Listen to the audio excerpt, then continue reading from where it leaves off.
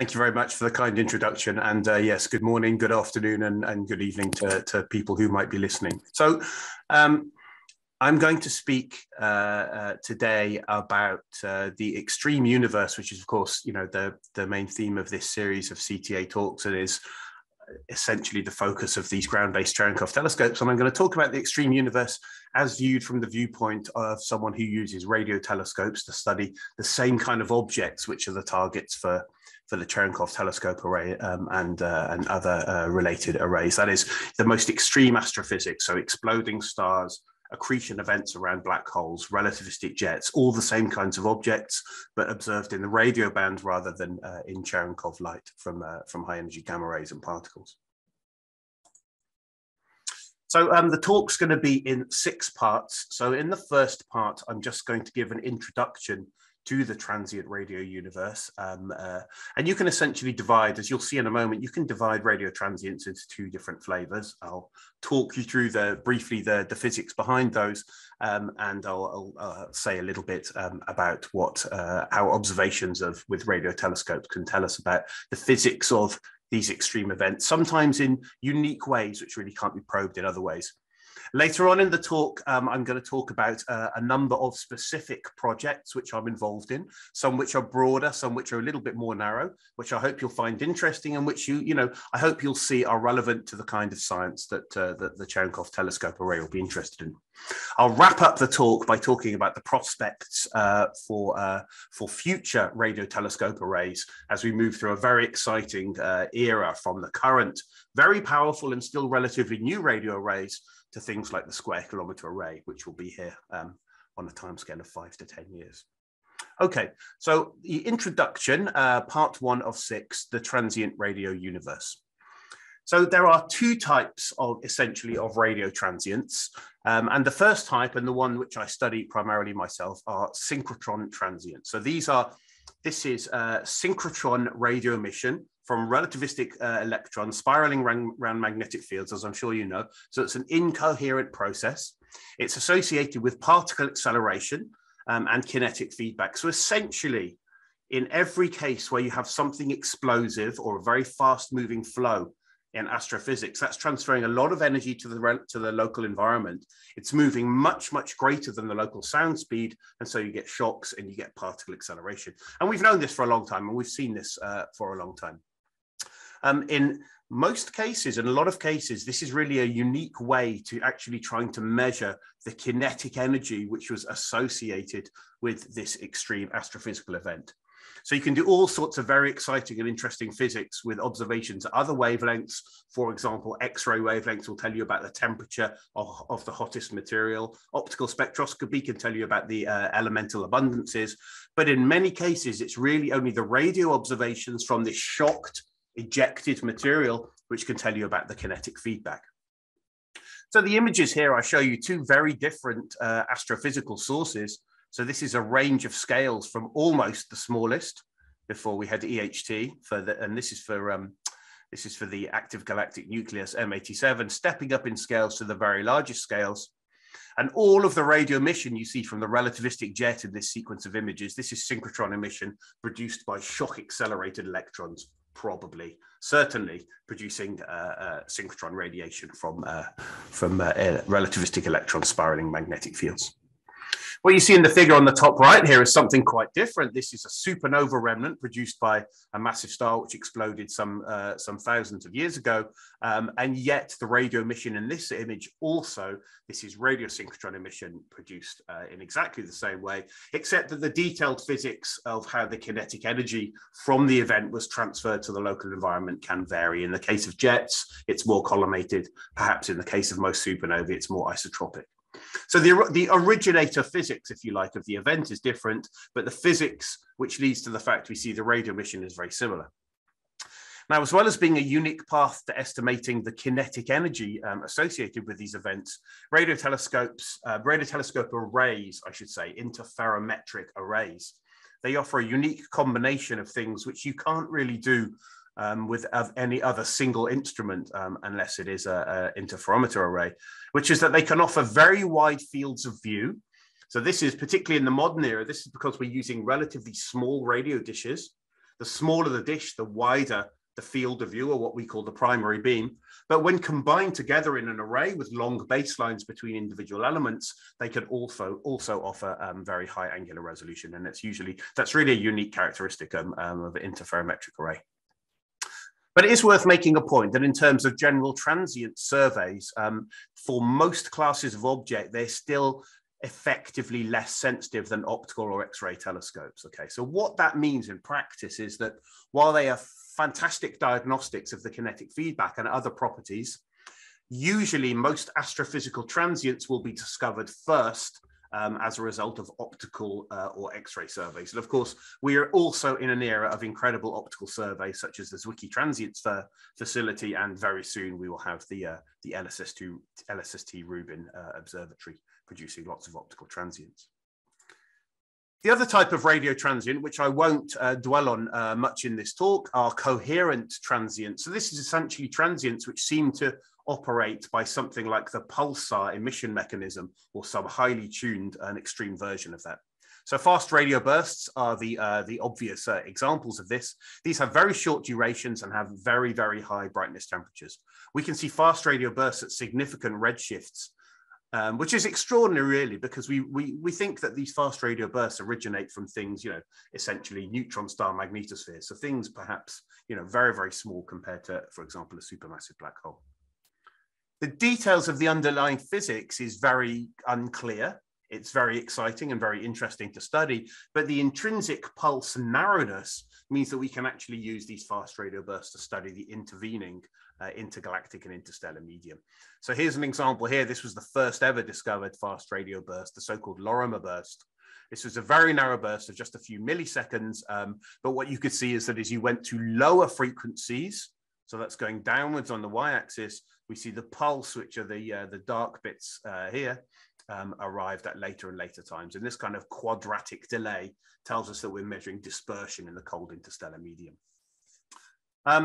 Radio telescopes are currently the only way to discover these sources. So this is different to the synchrotron transients that I just talked about. These are really essentially being discovered in large numbers now by facilities such as CHIME, just at radio wavelengths.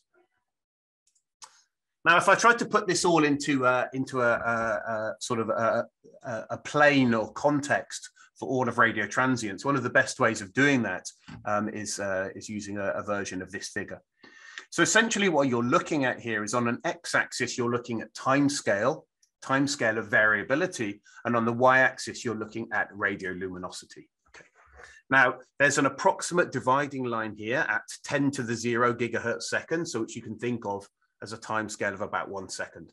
On timescales longer than this, we typically find and study our radio sources in sequences of images, and that's what I do with most of my studies, and at much shorter timescales, going down, in fact, sometimes as short as nanoseconds. A different operating mode is used, which is essentially called a beamformed mode, or for those of you who are not an expert, you can think of this as the mode which is used to study pulsars. Over in this very high time resolution regime, there are all the standard pulsars. There are some very short pulses observed from some, but importantly, on the same timescales, but at much higher luminosities, are the mysterious fast radio bursts. And of course, there are hundreds more fast radio bursts which could be added to this plot now since CHIME. The incoherent synchrotron sources live in this space over here, this blue shaded region. And the reason for that is that synchrotron emission is limited to a certain brightness temperature of 10 to the 12 Kelvin. And we find a whole range of objects from flare stars and brown dwarfs to supernovae, to novae containing white dwarfs, X-ray binaries containing black holes and neutron stars, all the way up to blazars associated with supermassive black holes. And these are the most luminous objects, and they also appear often to have slightly higher brightness temperatures. That is, their surface brightness appears to be a little bit higher than it should be able to be, for synchrotron emission, and that's because they're relativistically beamed towards us in many cases, as are some of the GRBs. So I'm going to mainly be focusing on the image plane synchrotron transient. So that was an overview of the field of or background of radio transients. So the first of the sub-projects that I want to tell you about is ThunderKAT. Now, ThunderKAT is a large survey program which myself and Patrick Vout at the University of Cape Town, we co-lead, and this is an image plane transient survey using the MeerKAT radio telescope. So MeerKAT is a radio telescope which was inaugurated in the Northern Cape of South Africa just over 3 years ago, and is extraordinarily sensitive and will become, over a timescale of about 5 years, will morph into the first stage of the mid-frequency component of the square kilometer array. So one of the main and most successful components of the ThunderKAT survey is to study X-ray binary systems. So X-ray binary systems are binary systems in which there is a relativistic accreting object, which is accreting matter from a companion star. So if I zoom in on this artist's impression here of an X-ray binary, sort of as viewed from the viewpoint of the companion star, then you have matter which is overflowing through the inner Lagrangian point. It flows down and it produces an accretion disk around the central object, neutron star or black hole. Because the size scales of the inner accretion disk are very small and there's a lot of energy released there, the temperatures are X-rays, hence these objects are called X-ray binaries. But the black holes and neutron stars in these objects, we now know they produce very powerful relativistic jets, just like the supermassive black holes. And these are sites of some of the most extreme astrophysical processes within our own galaxy. And these we can study in the radio band. It's estimated there are around 10 to the 8, so that's 100 million stellar mass black holes in our own galaxy, and maybe 0.01% of these are in binary systems. They're really the tip of the iceberg. So what you're seeing here, this is a projection of our galaxy as observed with MeerKAT as part of our ThunderKAT monitoring program. And first you'll note that there is the date, which is changing in the lower left-hand panel here. So this is about 2.5 years of radio monitoring of the sky. And essentially what we do is whenever we get an indication from other surveys that something is perhaps X-ray bright, then we start monitoring it in the radio band, and we do regular monitoring for a long time. So those of you who have worked in the past on X-rays will have seen movies like this for monitoring the X-ray sky, but this is the first time that we've been able to produce such a movie for the radio sky. So all of these sources are within our own galaxy, and every time you see one of these sources appear or brighten, this means that a stellar mass black hole, or perhaps a neutron star within our own galaxy, has undergone an accretion event, has produced a very powerful relativistic jet, which is causing shocks and synchrotron radiation, and is happening within our own galaxy. And there's all kinds of knock-on effects for that. There's a lot of injection into the surrounding interstellar medium. So this is really a first, this program of monitoring all of these sources regularly all the time, and really giving us an insight into particle acceleration in our galaxy as a function of time. Let's skip forward to the end of the movie, then let me highlight some sources here. So everything which has a box around it, we have discovered with our MeerKAT observations a large-scale structure around it.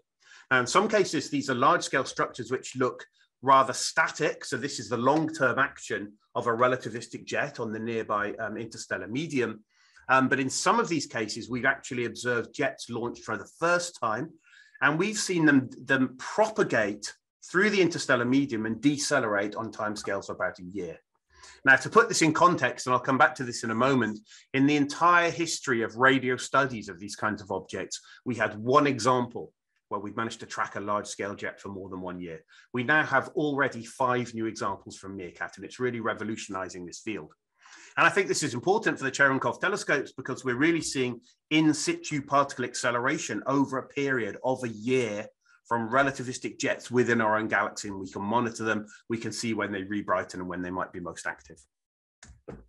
So let me just focus in on one of these particular objects. This is from Bright et al. 2020, which was published in Nature Astronomy. This is a sequence of images we made with MeerKAT of this source and at later times with the VLA. So the thing was, we did not expect, given the relatively poor angular resolution of MeerKAT. So I should say, MeerKAT is an extraordinarily sensitive radio telescope, but at the moment, until it becomes the SKA, it's relatively poor angular resolution. So we did not expect to resolve jets from this source, but we did expect to be able to monitor the core black hole for a long time. And in fact, we monitored it in the end for over a year. But to our surprise, by around day 90, we were actually seeing a separated component, and we managed to carry on tracking this component. So this is the approaching side of a relativistic ejection. The central line is the location of the black hole, and the receding line is the appearance and propagation of the ejected material going away from us on the other side. And we managed to detect and track the motion of these jets for over a year as they propagated away from the central black hole. And this really was a unique and really exciting data set. I'll just show you a few aspects of those data, but I won't be able to summarize everything about those data right now. First off, let me show you the light curve of the binary. So what we see here is over a period of about half a year, detailed radio flux monitoring of the emission from this black hole and its associated jets. And I can identify a few phases. I can say that probably what happened around here was an initial very rapid phase of particle acceleration, followed by a phase of adiabatic expansion from a relatively small size initially, which meant the electrons cooled very rapidly and we lost a lot of the synchrotron emission. But then there is a long phase for over 100 days or nearly 100 days where we see the jets propagating through space, but they are not fading away very rapidly. And this means that there must have been in situ particle acceleration. And ultimately, we see that this deceleration is happening. We actually see the components decelerate. And then later on, well, I should say, sorry, there is a particularly important epoch, which I'll just focus on for a moment, which is here, where we observed one of the ejected components from this black hole at the same time with the Merlin radio telescope, which is an interferometer in the UK, and with the MeerKAT telescope in South Africa. We observed them at the same frequency, but at very different angular resolutions. Okay, so let me explain why that is important. What it does ultimately is it gives you the energy contained within that component or a lower limit on it. So here are the observations which we made on that date. So what you see first of all in this image here, the central black hole is over here where you have the pointer. But if you look at these contours, you can see that they are extended. And this is the MeerKAT image, and we know, therefore, that there must have been a new component which appeared over here. That's the kind of angular resolution that we get with MeerKAT. It's enough to say there's a new component, but not really enough to see it in detail. But with our Merlin observations, we managed to see in great detail the black hole over here, but also exactly where this component was here. We were therefore able to, but what we also found, I should say, is that we measured more synchrotron emission, more flux with the lower angular resolution telescope. And therefore, we were able to associate this missing flux with the range of angular scales between Merlin and MeerKAT. So MeerKAT has an angular resolution of a few arc seconds and measured 2 millijanskis. Merlin has an angular resolution of about 0.1 arc second and measured 0.4 millijanskis. We can put these numbers together. Measuring the size is really the most important measurement when you want to do the energetics of these ejecta. So we can put them together. And essentially what that tells us is that at 90 days after launch from the black hole, there was still over 10 to the 42 ergs. That's a huge amount of energy contained in these ejecta. Furthermore, this ejected component was still moving superluminally, which is an effect you get from when things are moving intrinsically, not quite at the speed of light, but highly relativistically, which meant that there was still more kinetic energy to lose. So this is a very strong lower limit. And this is a huge amount of energy, much, much lower than has been often estimated for these kinds of sources previously. The jets, remarkably, the jets from this source were also observed in the X-ray band with the orbiting Chandra Observatory. So let me just focus on one of the epochs here. This is from Espinasse et al., where this is where the black hole is, and this is where the resolved jet component is. We can look at the spectrum from radio emission all the way through to the X-ray band, and we see that both regimes are consistent with a single spectrum of synchrotron emission from this component. And our best estimates of the magnetic field mean that this means the electrons we're observing in the X-ray band are TeV energy electrons. That is, that they have Lorentz factors of greater than 1 million. So we're seeing leptons, electrons accelerated to extraordinarily high energies in near real time in these ejecta. Well, we saw these ejecta decelerate with time. I'm showing you 3 panels here. First of all, these are actually now for 3 different ejections. And what you see is the distance from the black hole as a function of time. And if something continues to move at the same apparent speed, you get a straight line. But what we're now seeing in every case is that we see these things move in an apparent straight line or apparently ballistically for about half a year. and then we see abrupt decelerations. So in a nutshell, what the ThunderKAT program is showing us is that we're actually able to track relativistic ejections from black holes in our own galaxy. We're able to measure the internal energy of them. We're able to track them throughout an entire period of typically about 1 year until they deposit all of their initial launch energy into the surrounding interstellar medium. And by following up on these studies, we're probably going to be able to place some of the tightest constraints on the real intrinsic energy of black hole jets that's ever been possible. So, of course, those objects are very good candidates to be high energy sources of the kind of thing that Cherenkov telescopes are interested in. But let me change tack now slightly and talk about exploitation of these MeerKAT data in another direction. So this is a project which is led by Alex Anderson, who's a PhD student here in Oxford, jointly supervised by myself and Professor Chris Lintodd.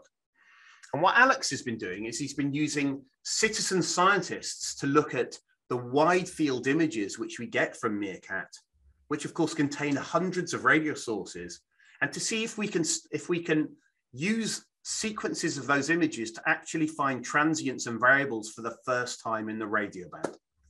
So you'll recall that I said earlier in the talk that, you know, it's easier to find new astrophysical transients or new extreme phenomena for the first time in optical or X-ray bands, but there may be some phenomena which are actually brightest and easiest to find in wide field radio data. And the way that we did this is we did it by employing citizen scientists, that is general members of the public who accessed our data via the Zooniverse platform. So just to explain what I mean, this is a single MeerKAT image, which is centered on a very interesting binary system called Circinus X1. So right down here in the center of this little nebula in the center is a binary system containing probably a massive star and a neutron star. And we study this source intensively and we look at how it varies. We're also interested in this nebula, this little thing around it. But this whole field here within the enclosed circle is about about 1 degree diameter. All of this is imaged to high quality and there's lots of radio sources in here. And we make multiple sets of images of the same field, and we can compare those images to see if we find variables. So Alex, together with colleagues in the Zooniverse project, launched on December the 7th last year a project called Bursts from Space MeerKAT. And what he did is he presented to enthusiastic volunteer members of the public sequences of images from our MeerKAT data where our software had identified sources which might be variable, but members of public eyeballed, looked at them themselves with their own eyes and brains at these data and classified them as to whether or not they really thought they were transients or not. And the human brain and the human eyes, as I'm sure you know, appreciate, are often much, much better than any simple automated software you might be able to write for finding these kinds of sources. So this is a project that's within the overall Zooniverse project, which is most famous for the Galaxy Zoo project, but has done an enormous amount of stuff beyond astronomy, beyond physics, and is the largest citizen science project in the world. So what did we get? Well, here's an example of what the citizen scientists saw when they logged onto the program. So they were shown the light curve of one of many hundreds of objects within a field, and they were, you don't really see it very well on this particular plot, but these points have error bars. This is a high significant source. And they were asked to say, based upon some training they'd be given, whether or not that really looked like a genuine variable. And they were also shown images, snapshot images of the source to say, you know, so they could identify artifacts.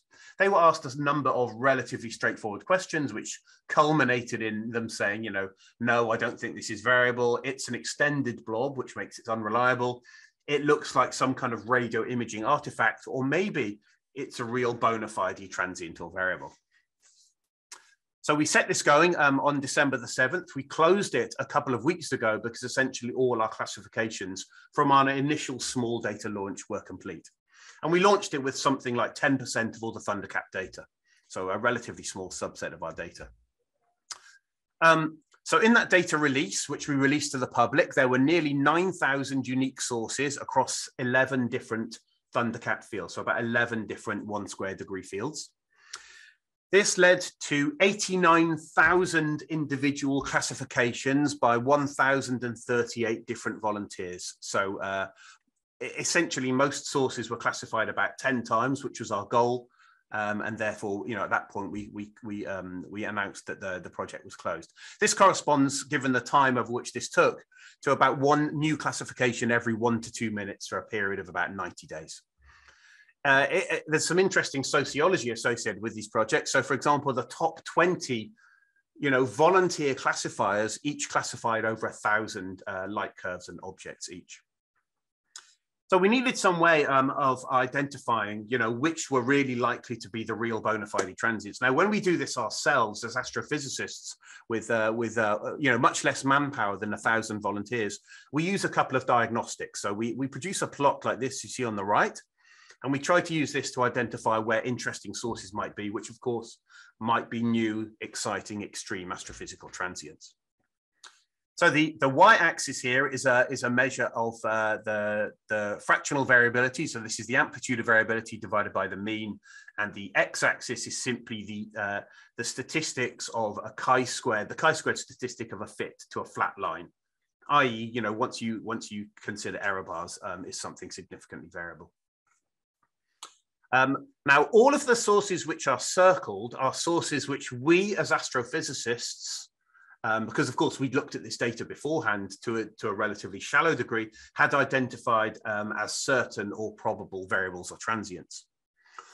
All of the objects which are not grey, all of the objects which are coloured, so the purple and blue things down here, are objects which the citizen scientists identified as likely to be real transients and variables. Okay, so there's obviously for the things which we classified as variables, they classified as variables as well.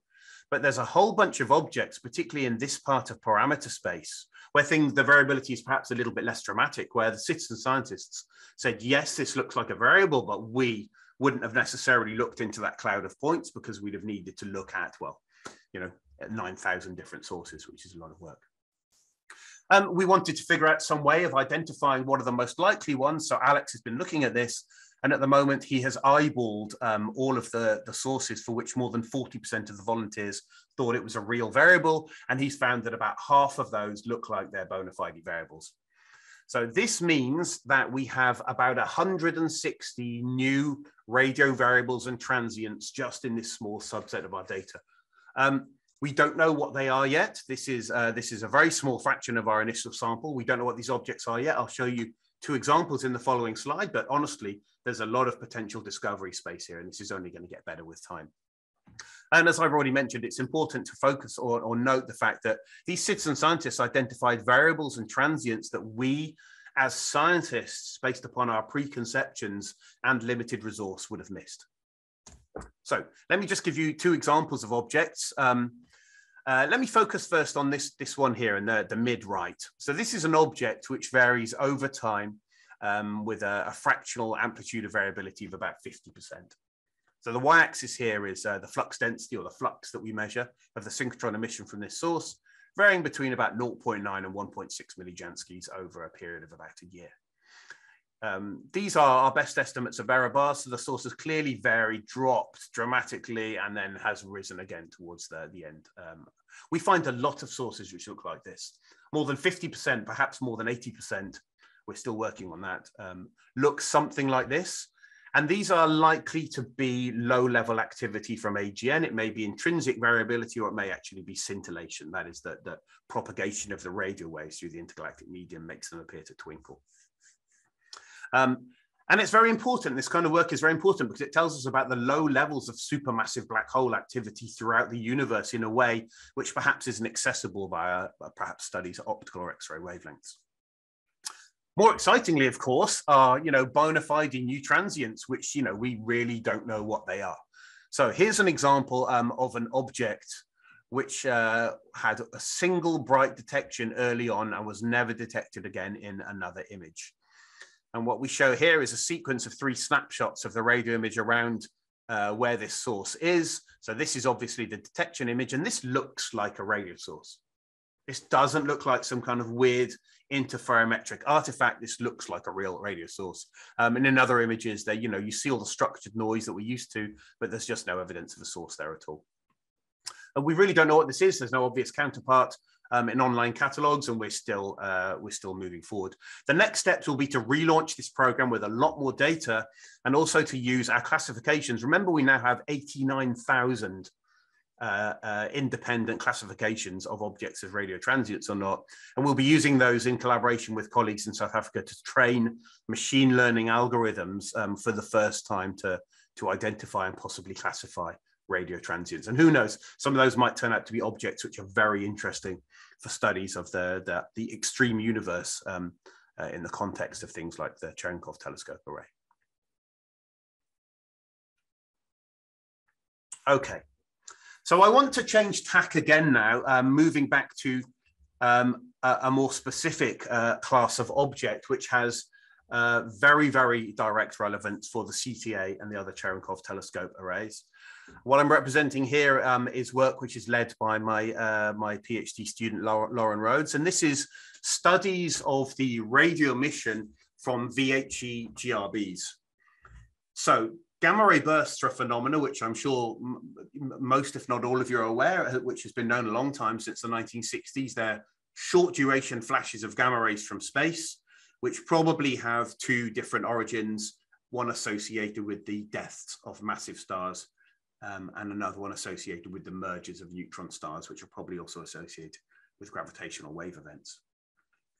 In the last 2 or 3 years, it's become apparent that some of these gamma ray bursts, and in fact all from the longer class of gamma ray burst, are detectable with ground-based Cherenkov arrays, such as HESS and MAGIC.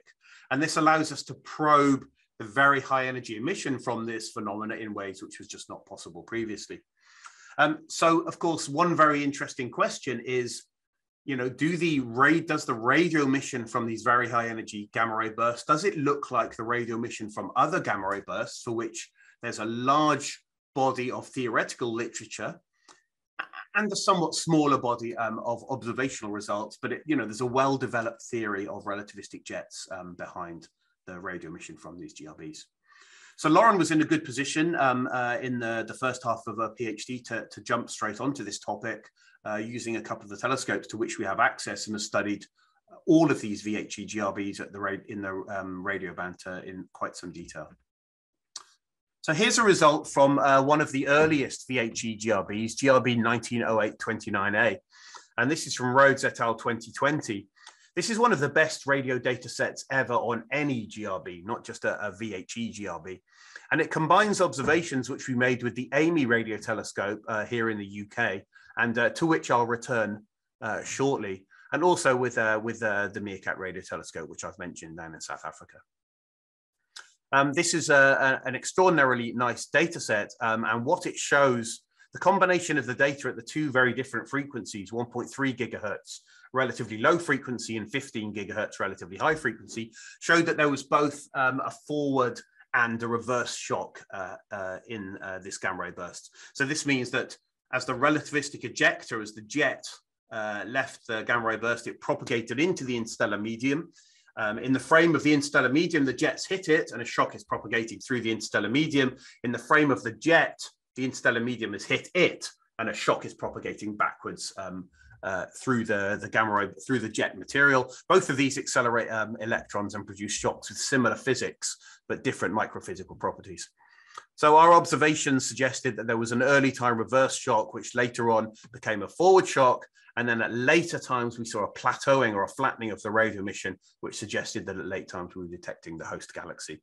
And there's some interesting detailed physics which came out of this, such as the suggestion that this one exploded into a low density medium and had a relatively low kinetic energy. A more recent paper, which is just about to be accepted and in press. So those of you who are interested in this area may see this on the archive in the next week or so, is on this GRB 2012-16C. Now in this GRB, this is again a very high energy GRB, but the ratio of gamma rays and X-rays to optical emission means that it can be classified as what we call a dark GRB. So this means it has much lower or significantly lower optical emission than we would expect given typical gamma ray burst models. And the obvious interpretation, or the typical interpretation of that, is that some of this optical emission is being absorbed by dust perhaps in the galaxy or perhaps even in the immediate environment of the GRB. The study of this GRB led to some very interesting results. So as I say, this is from Lauren's paper, which will shortly appear. So she combined some early time optical data with some very detailed radio observations, both with eMerlin, with MeerKAT, and with the VLA in the United States. And it's impossible to fit a single forward shock model to these data. And a single forward shock model is often fittable to radio data from gamma ray bursts, but in this case it was not. And maybe that's just because these data were very good, or maybe it's because there's something unusual about this event. But the easiest interpretation of what's going on actually is if you look at this schematic over here. So here's the observer, here's the cataclysmic event which produced the gamma ray burst. And as with all gamma ray bursts, a highly relativistic jet came straight towards us. There's a forward shock, and that produces bright early time radio emission. But it also seems, or it's also easiest to model some of the radio emission with a more mildly relativistic, wider angle emission or ejector, perhaps as low Lorentz factor as 1 or 2, which is actually still carrying a significant amount of the kinetic energy and is producing late time radio emission. Well, this is very interesting because this kind of model is actually similar to the models that people have put forward for the gravitational wave gamma ray burst event GW170817. When Lauren looked at all the VHE gamma ray bursts together and put them in the context of normal or non-VHE detected gamma ray bursts, it's not clear that there is any difference in the population. So what you see here is redshift corrected days since the burst, and this is the monochromatic luminosity or the radio luminosity from each of these GRBs as a function of time. So the gray points you see in the background are a selection of non-VHE GRBs, and the blue points are the VHE GRBs, which Lauren has been involved in observing at radio wavelengths. The first thing to note is that if you look at the overall distribution of luminosities of these objects, then, and applied, for example, something like a Kolmogorov-Smirnov test, you wouldn't be able to see that these populations are different. I mean, they're probably, given the low sample size, we can't say that these populations are different. But it is very interesting to note that 2 of the VHE GRBs are particularly low luminosity. Again, that's probably a selection effect because it's easier to detect the very high energy gamma rays for relatively nearby GRBs. So at the moment, we don't know, but of course, it might be that with a bigger sample, we do begin to see some differences. And of course, this is an extremely exciting and interesting area of research potentially for the CTA. Okay, so I'm going to talk about one more science area, which I think would be interesting for the CTA, which I'm certain would be interesting for the CTA, and it's observed in the radio band, before I just discuss briefly a little bit about where radio astronomy and radio arrays are going to go in the next 5 to 10 years.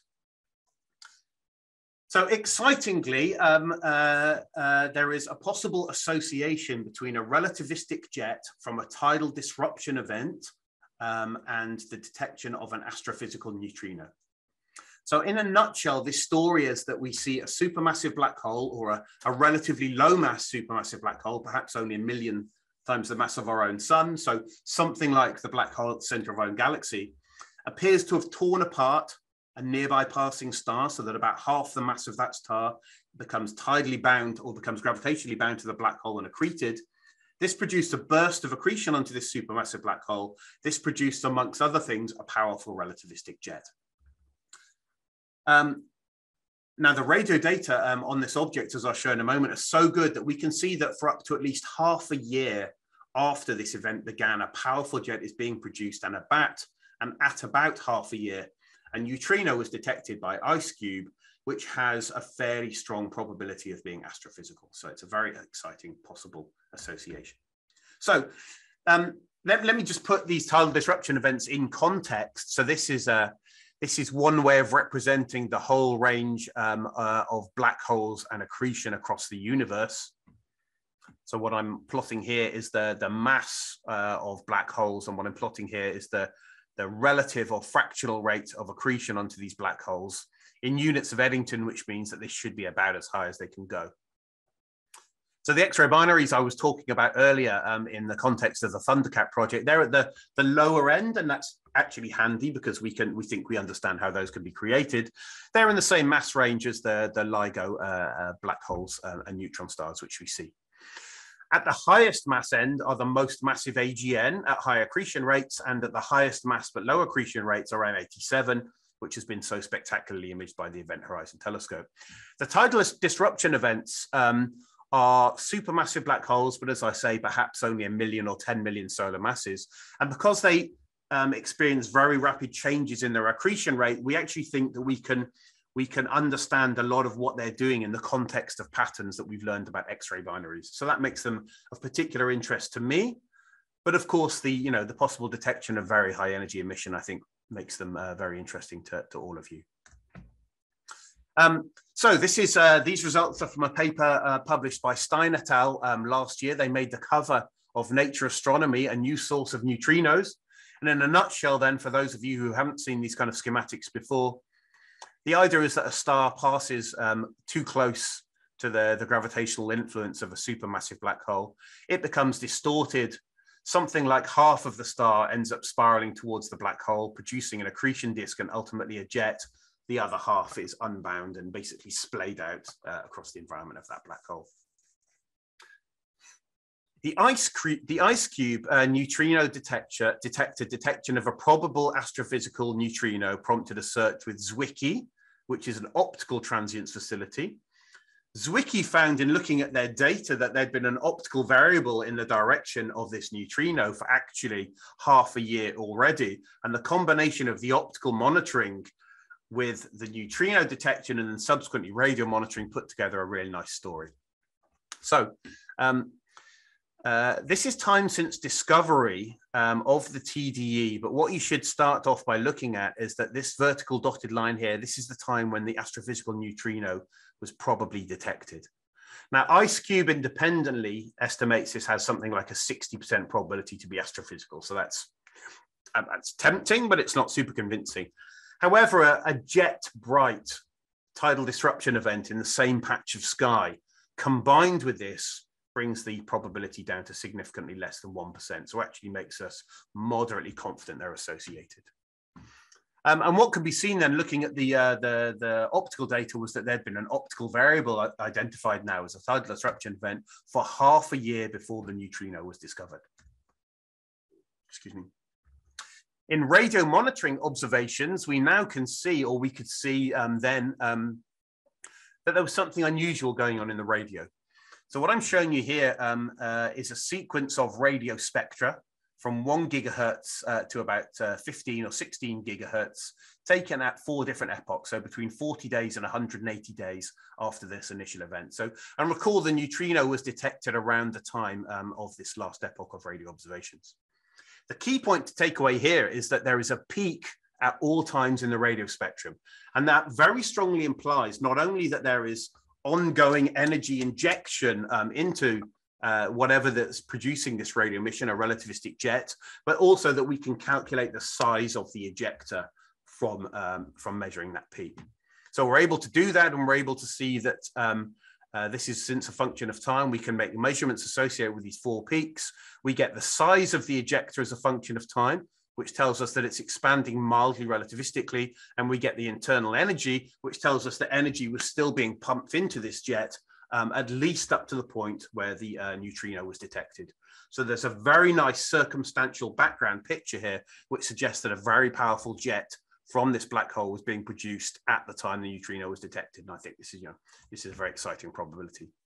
The reason that this is exciting, or one of the reasons this is exciting, is that if you see neutrinos, it tells you that hadronic processes, i.e. processes associated with a proton, are involved. Whereas if you just see gamma rays alone, then this could also always just come from leptonic processes, such as direct synchrotron or inverse Compton emission.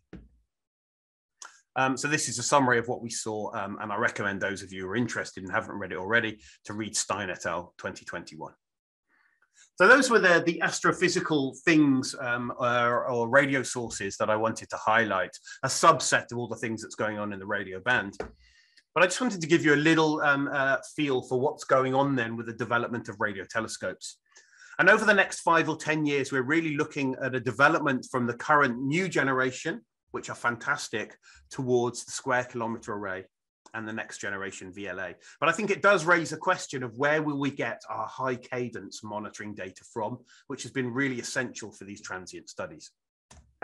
So here's a picture of MeerKAT as it is today, and as it was at its inauguration 2 years ago. On a timescale of about 5 years, MeerKAT will become SKA1 mid. So that means the mid-frequency component of the square kilometre array. For all of the science that I have talked about today, all of the synchrotron science, this is going to be the most exciting and important component of the SKA, and it's going to be the most important radio telescope in the Southern Hemisphere. It's going to increase the sensitivity of MeerKAT, which is already extremely sensitive, by an order of magnitude, and increase the angular resolution by more than an order of magnitude. There is another component, a low frequency component, which is under construction in Australia, but my sense is that for most of our physics, it's going to be a little bit less important. The next generation VLA, it's hoped to start construction on around the same time scale, and it is hoped that it will be at a stage by the end of this decade that it'll be more sensitive than the existing VLA, and maybe has full operations if it gets fully funded by about 2035. And that will in turn be the most powerful radio telescope in the Northern Hemisphere. So this is already a shiny new radio telescope producing fantastic results, and the future is looking very, very bright that this has become more powerful and more exciting, and it's a very exciting time for radio studies of transients. However, let me just raise one point for you to think about. So the SKA, or the next generation VLA, if you're using something in the Northern Hemisphere, will be the main facility for radio science in the 2030s. And it may well be that in the era of the SKA, that other radio facilities become mothballed, because it's the nature of the beast with radio telescopes that it can do essentially everything.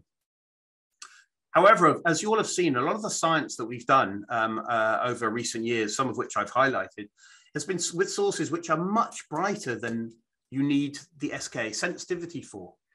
And if we only use the SKA to its fullest capabilities of observing very faint objects, we'll miss a lot of these nearby objects. We don't need this sub-microjancy sensitivity to monitor a lot of these bright transients.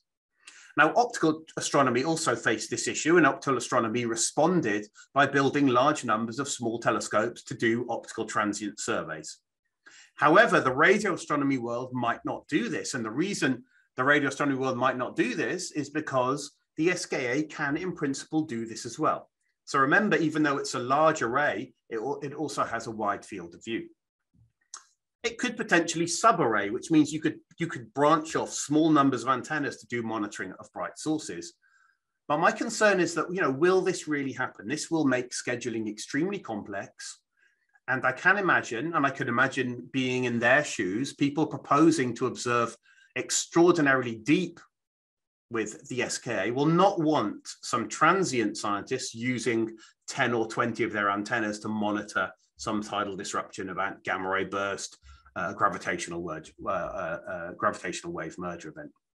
So another possibilities which I'd like to seed into your mind is that maybe, now is the time to consider actually building a small dedicated array in the Southern Hemisphere for rapid radio follow-up and monitoring of transients and radio emission associated with extreme astrophysical sources. And, I'll highlight the case of AMY, which is a radio telescope we use all the time. This is 2 antennas of the AMY large array. This is me with some of my team when we visited a few years ago. There's actually 6 antennas used in AMY. It has short baselines. The dishes are more than 50 years old. It's extraordinary. This is very old. The dishes are very good condition. You can use them up to high frequencies, and we use them all the time.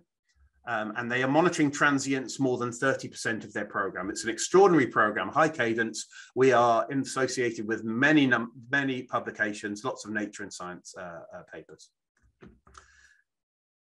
These figures here are just a number of figures where AMY has made a vital contribution to extreme transients astrophysics just in the last So this is, for example, this is the light curve I was showing you earlier of a stellar mass black hole. This is the neutrino TDE. AMY contributed to that study. This is a long-term study of a jet from a different type of TDE. This is radio flaring from a cataclysmic rail, that is a white dwarf. This is radio monitoring of the extraordinary radio history of a transformative supernovae. And this is radio monitoring of the very high energy gamma ray burst, all of which, you know, Amy made a very important contribution to. So you don't need SKA to do any of this. And my concern is that perhaps this stuff won't get done if we only have SKA. So perhaps, you know, I just see the idea in your minds, perhaps we do need our own dedicated radio transient array or arrays to do this kind of work in the future and really support the work of things like the Cherenkov telescope array. All right. So I will wrap up there. Radio transient studies, I hope I've convinced you, is an extremely exciting field. It's a growing field, and we're getting to play with a lot of really exciting new radio telescopes and discovering lots of things. Nearly everything we're studying has a counterpart at higher energies, and there's real synergies between studies in X-rays, gamma rays, and the radio band. MeerKAT's our favorite toy at the moment. My group and others around the world are getting extraordinary science out of this, covering black holes of all masses, gamma ray bursts. And also, you know, really opening up this field of commensal transients, just doing transient surveys where you find the transients for the first time in the radio band. And I love the fact that we're doing this with citizen scientists. It's really been a fantastic story. So I think the future is very bright for synergy between radio observations and Cherenkov and other high energy telescopes. But I do, as I say, you know, let's think about whether or not the SK alone will deliver everything we need to monitor these sources. And I will stop there. Thank you very much for your attention. I'm very happy to take any questions.